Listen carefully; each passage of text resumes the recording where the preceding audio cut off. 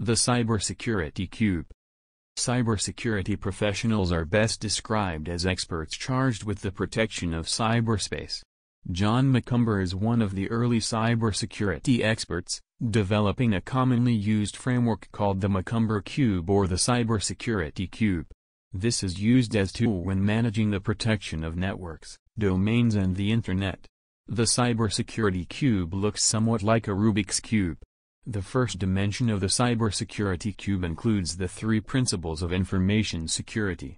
Cybersecurity professionals refer to the three principles as the CIA Triad. The second dimension identifies the three states of information or data. The third dimension of the cube identifies the expertise required to provide protection. These are often called the three categories of cybersecurity safeguards. The chapter also discusses the ISO cybersecurity model. The model represents an international framework to standardize the management of information systems.